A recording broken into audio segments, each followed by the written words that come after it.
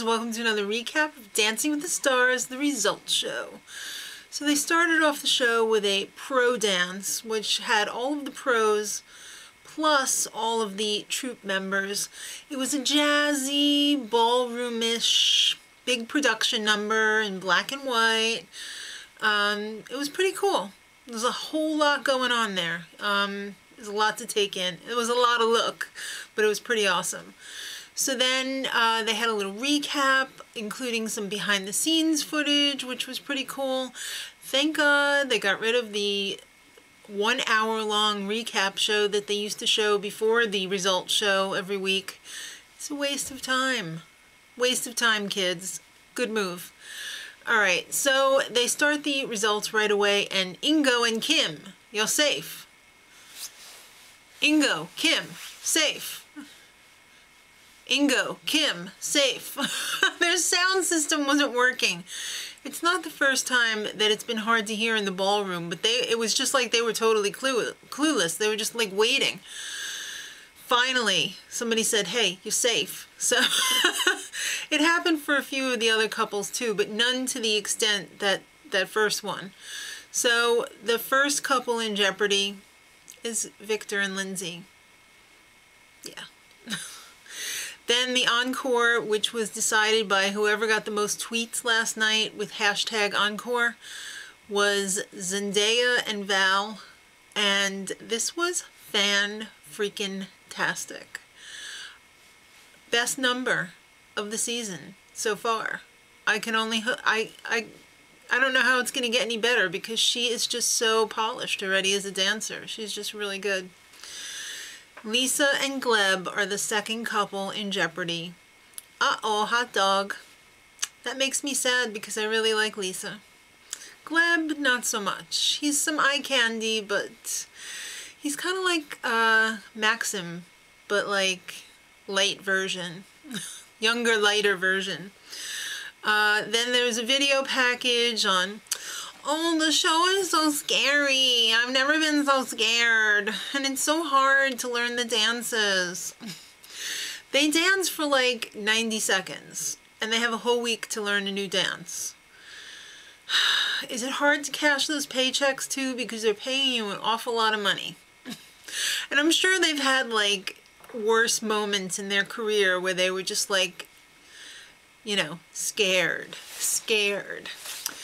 Anyhow, Icona Pop comes out next, and it's, I wanted to say it's 2 turntables and a microphone, but it's only 1 turntable and 2 girls.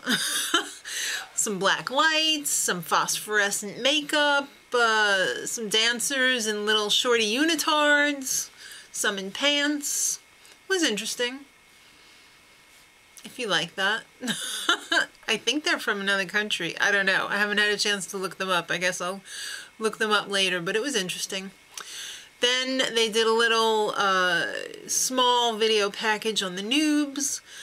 Whitney, she's new to the troupe. She was on So You Think You Could Dance.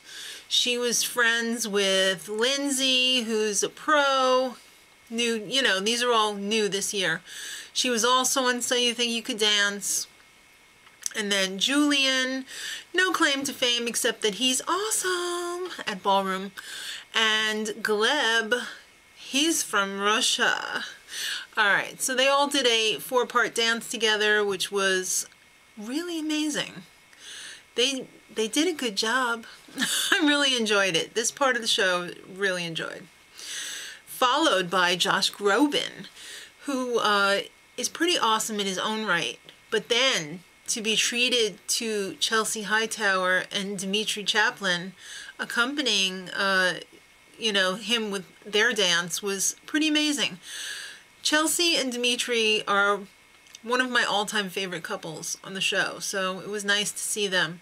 And they did a really beautiful dance too. So then we find out that the final couple in jeopardy was Andy and Sharna, and I'm like having a fit now because I don't want them to go. They're like my favorite. So we find out that Andy and Sharna are safe.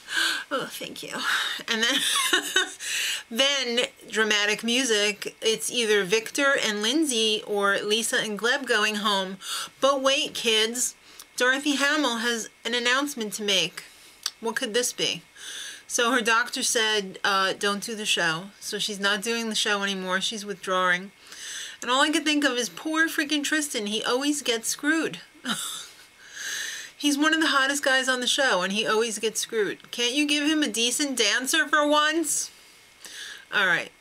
Next week, it's prom night. I can only imagine. I could see it right now. I could see Sean the Bachelor in a powder blue suit. That's what is conjured up in my brain when I think, oh, prom night. Or Andy Dick in a chocolate crap brown suit with ruffles. I guess we'll just have to wait and find out. Don't use my ideas, ABC. All right, till next time, much love.